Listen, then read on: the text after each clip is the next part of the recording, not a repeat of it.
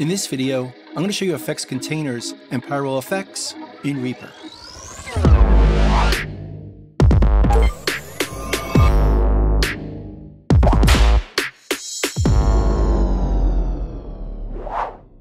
Now, effects containers and parallel effects are two of the newer features added to Reaper 7. So if you're using an older version, this behavior won't exist for you. So I have a guitar track set up over here. Let's hear it.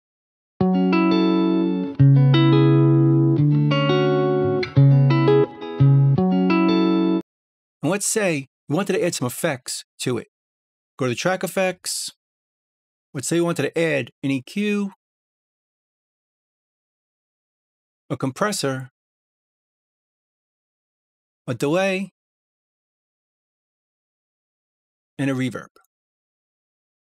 But as you'll notice, these two effects are kind of related to each other, as these two are just based on time for delay and reverb, while these really affect the direct sound. So we might want to separate them into groups or containers. And we could do that by selecting our EQ and compression, right-click it, and move the effects to an effects container. Now they show up over here. This is a container within the track effects. Let's do the same thing for a delay and reverb. Right-click, move effects to container. Now we have two effects containers on this track for our EQ and compression and on delay and reverb. And we can rename them by hitting F2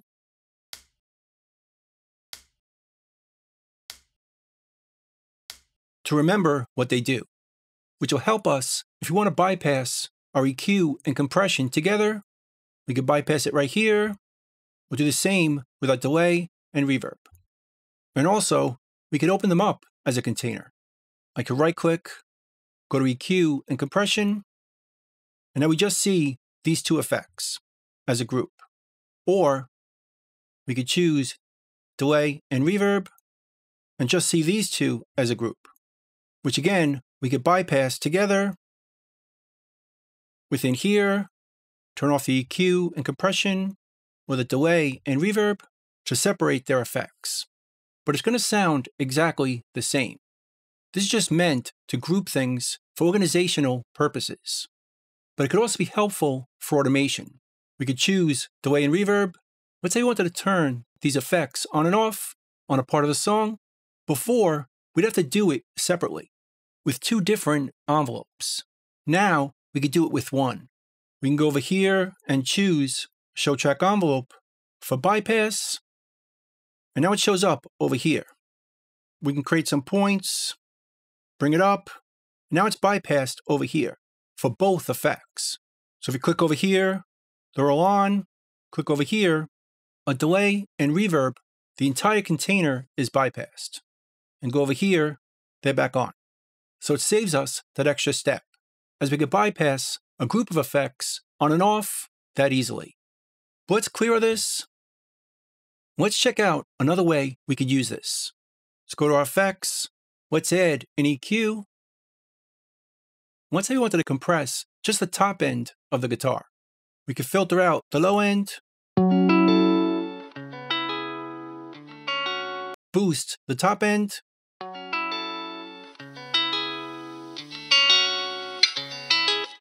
and then compress after this.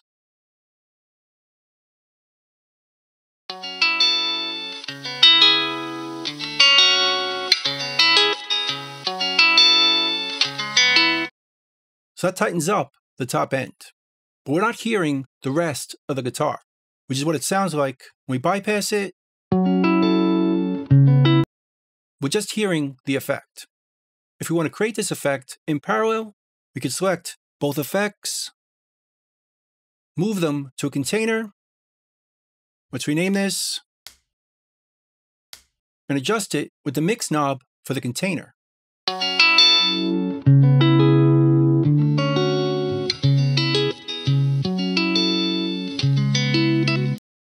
Or we could run the container completely in parallel.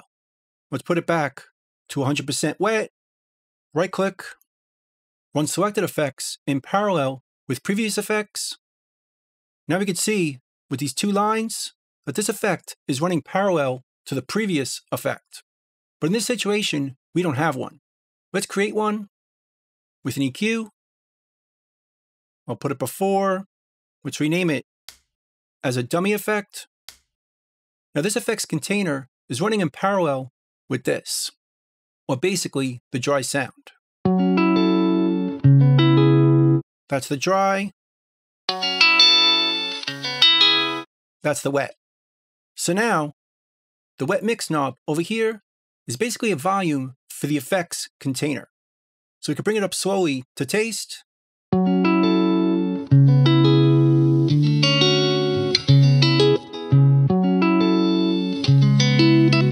To blend it in with the dry guitar, which is right now over here.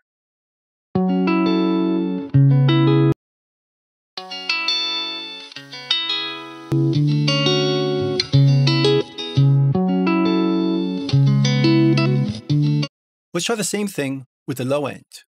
Let's turn this one off, add an EQ and a compressor.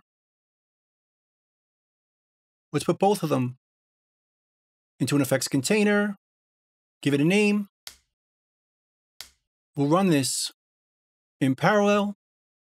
Let's turn this off so we're not hearing the dry sound. Go to our EQ, change this to a low pass.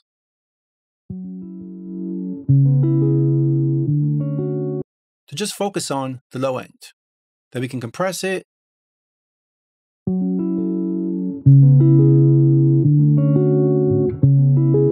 And blend this with a direct sound.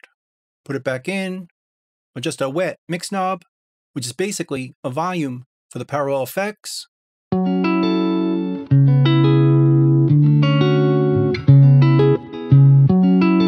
And blend back in the high-end compression.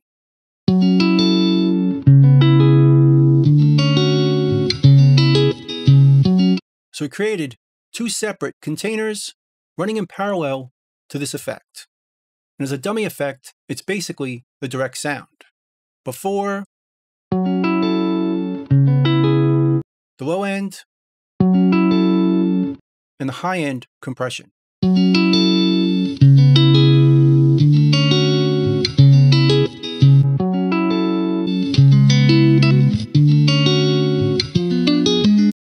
So that's another use for effects containers and parallel effects. But we could also use this if you want to treat special effects to run in parallel. Let's delete these two. Let's say I wanted to add a delay to the guitar. Let's add redelay. Make it a half note.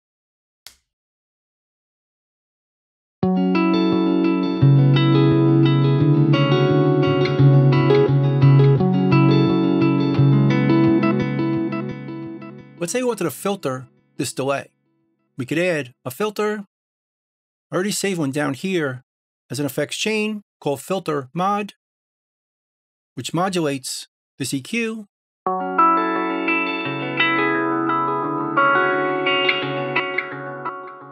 But notice it's affecting the direct sound and the delay. Let's add a phaser to this.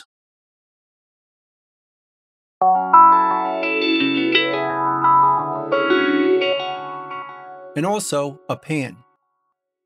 I'll choose ping pong pan, adjust the width and the frequency, so it sounds like this.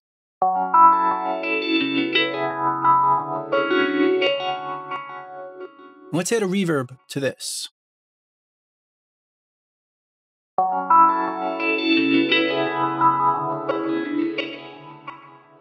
But again, all these effects we've added are affecting the dry sound as well. We just want them to affect the delay. And we can do that with a container. Just select all these effects, move them to a container, and run the container in parallel with the track or this dummy effect. We'll turn off the dry sound, and the delay volume could be adjusted right here.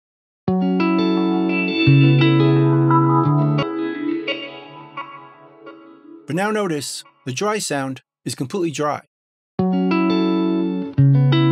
It doesn't have our filter, phaser, pan, or reverb on it. All these effects are just happening in our container. Let's rename it, and we can adjust it with the wet knob right here.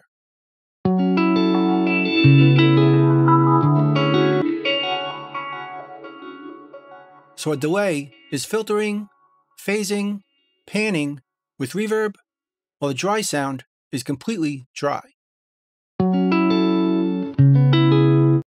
with none of those effects.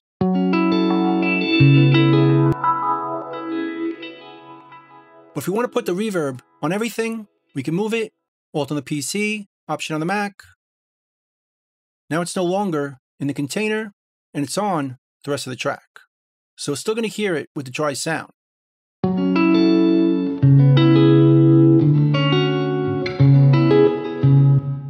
Along with the delayed sound that's filtered, phased, and panned.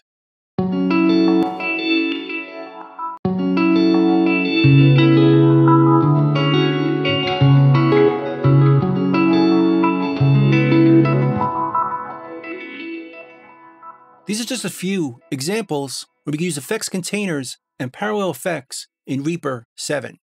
Again, it doesn't work in any previous versions of Reaper, but you can see how useful this feature can be. So that's pretty much it. That's effects containers and parallel effects in Reaper. I hope you learned something, hope you could use it, and I'll see you next time. Thanks.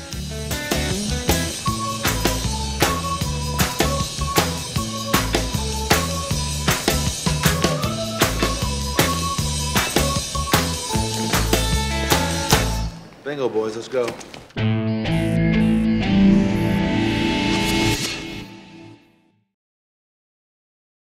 Bye.